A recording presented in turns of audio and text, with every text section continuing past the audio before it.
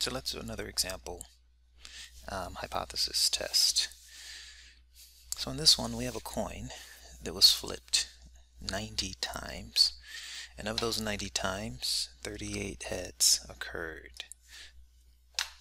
Did that happen by chance? Is the coin kind of tricked out? Is it imbalanced in order to get actually more tails than heads? Because we really would have expected 45. So we have a difference. We expected 45, but we got 38 heads. Did that difference occur by chance? Is that difference so great that it's improbable that the expected 50% really should not be expected, suggesting that the coin is somehow kind of a Vegas style coin that's been tricked out to favor one outcome over another. So we're going to test the hypothesis that really what we would have expected is that the coin is fair.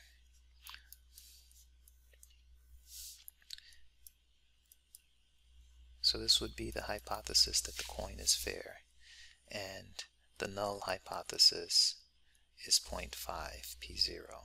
So the null hypothesis is always going to be kind of a statement that looks like this, where the population value is equal to some assumed value. The alternative hypothesis, A, is that the actual proportion is less than 0.5. The proportion of heads is less than 0.5, and that would be the alternative hypothesis, telling us that it's an unfair coin. So we have our test set up, and we're going to use a confidence level, alpha, of 0.5. So this is our confidence level. Alpha equals 0.5. And so once we have kind of the 1, 2 pieces of information, the third thing that we're going to want to draw is this graph here that says this is a left-tailed test that we're doing.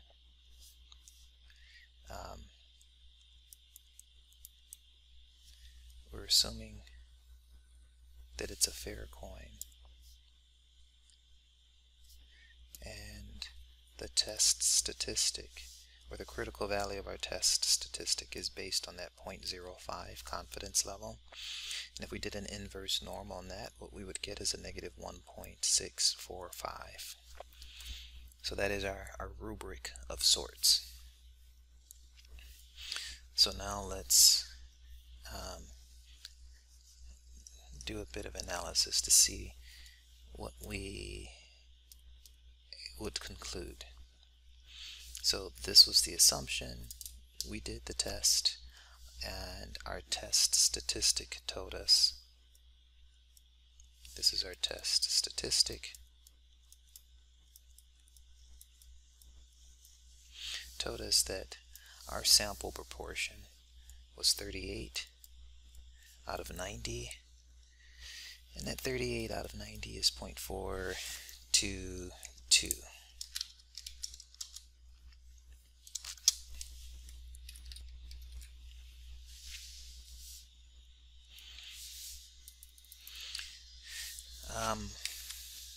And I think, let's see, do we have enough here? So now that we have our test statistic, let's see how far that is from our null proportion, from our null hypothesis. So our test, well, we have our sample. Our test statistic is going to be this here, p hat minus these values here, p naught, q naught, all over n, take the square root of those. And so that's going to be our 0.42222 minus our 0.5 divided by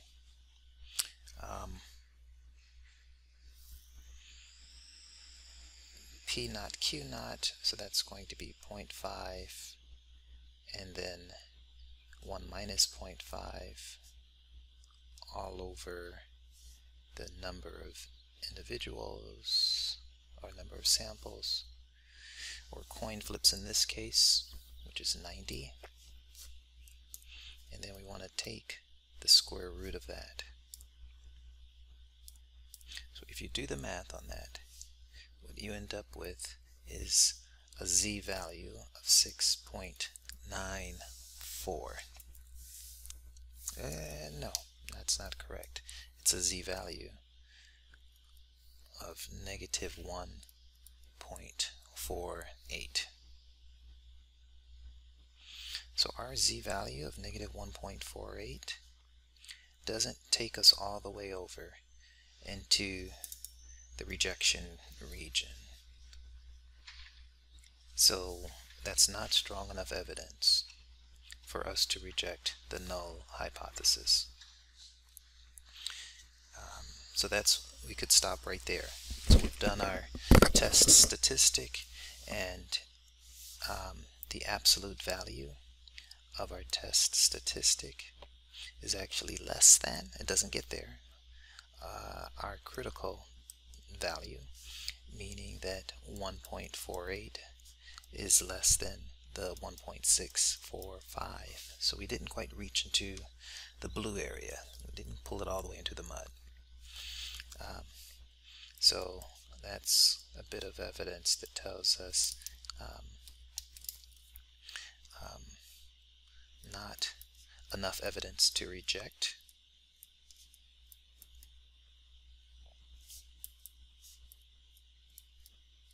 the null hypothesis. So the evidence is not strong enough for us to reject the idea that it's a fair coin. Right? There's not enough evidence to reject the idea that this is a fair coin. So it doesn't mean that it's fair.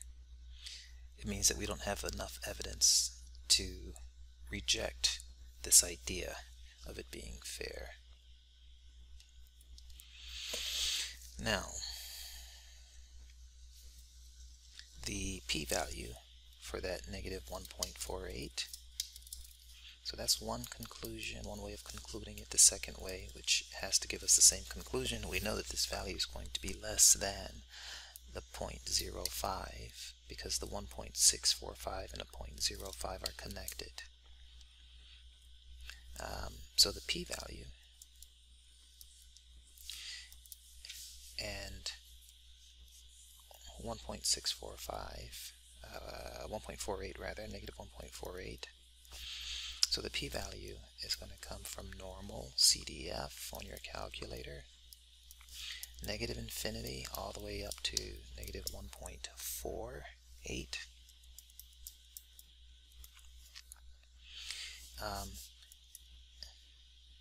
And that is 0.0694 or 6.94%.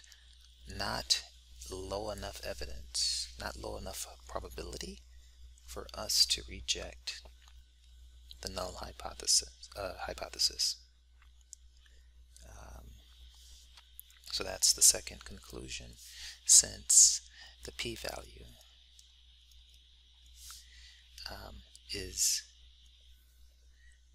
not less than, so since the p-value is greater than the 6.94, or greater, since the p-value is greater than alpha, right?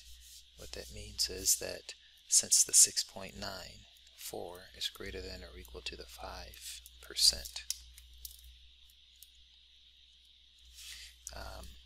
we can make the same statement that there's not enough evidence to reject the null hypothesis.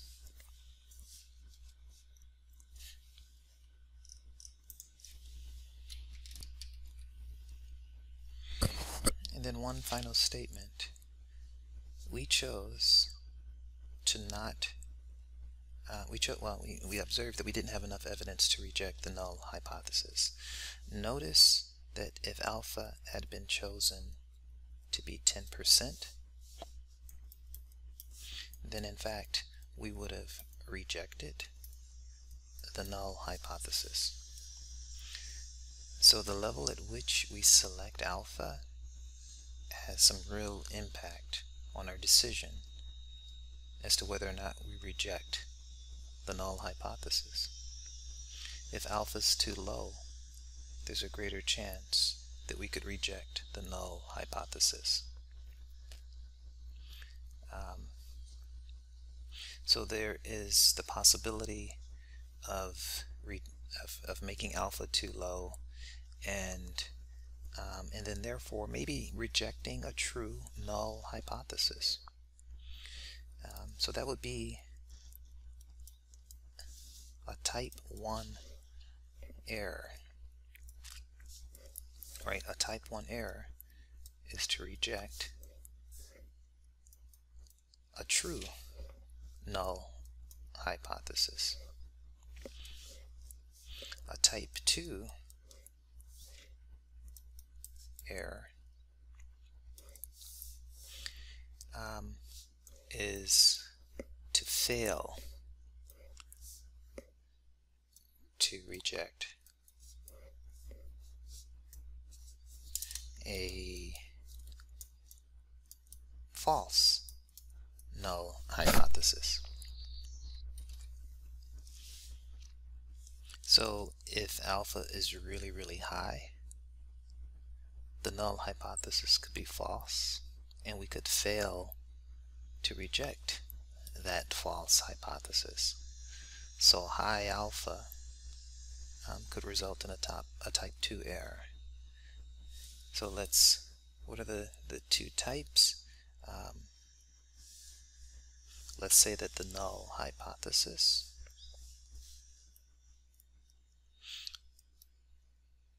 is true, or it can be false, and our decision is going to be fail to reject H0, or to reject the null hypothesis. So if we fail to reject it and it's true, right? Let's say we don't get enough evidence and we fail to reject it and it's actually true. That's a good thing. We have failed to reject what is true, so that we can make the correct decision here. There's no great risk with that. Let's say that the null hypothesis is just false and wrong, and our evidence ends up with us rejecting it.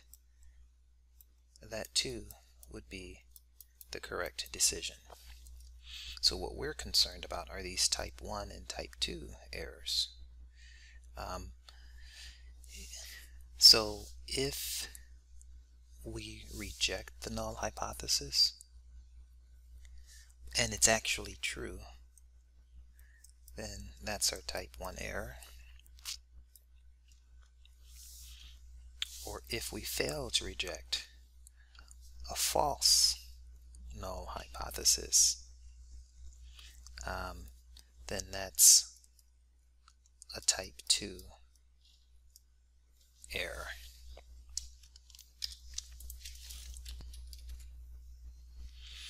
So if alpha is really large, if alpha is 20%,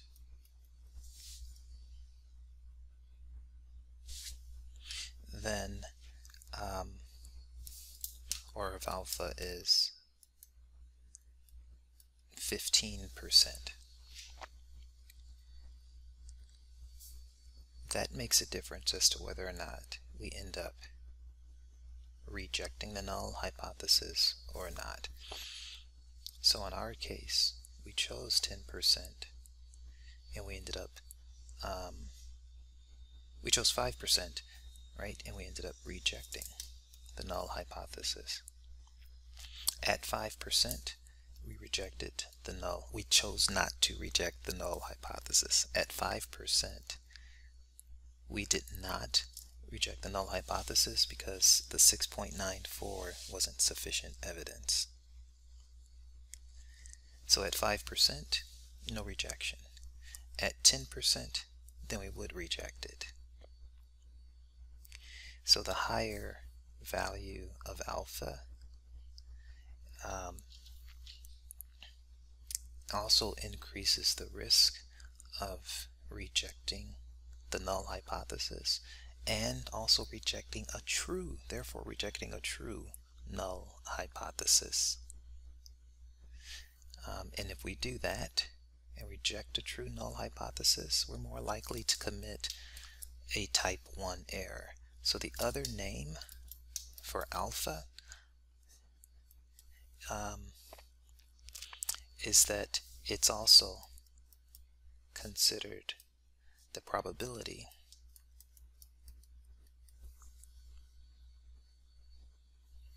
of rejecting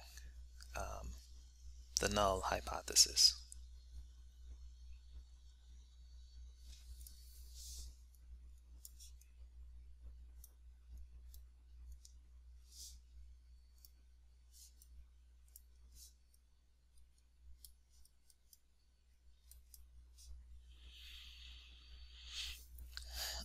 Rejecting a true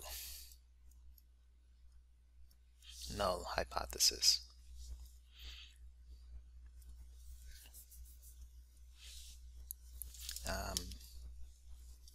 Or stated another way, it's the probability of committing a type 1 error.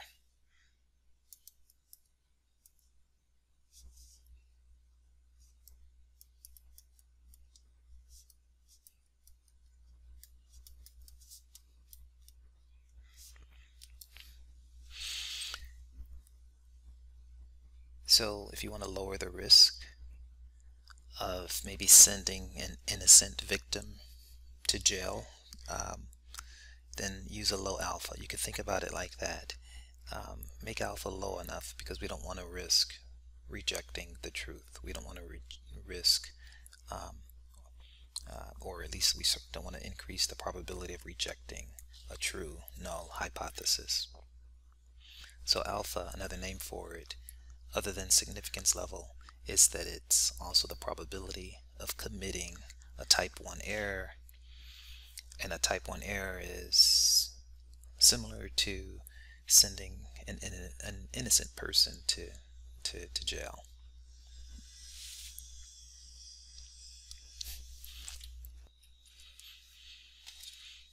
So the probability of rejecting a true null hypothesis is alpha.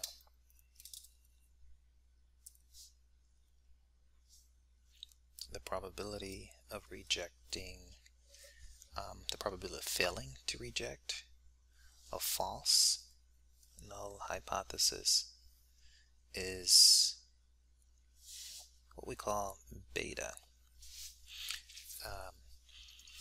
And so that one takes a, we'll try to dig into that idea of beta a little bit later. That one takes a little bit more thought. But the probability of failing to reject a false null hypothesis is beta. And the power of a test, so-called power of a test, is 1 minus beta.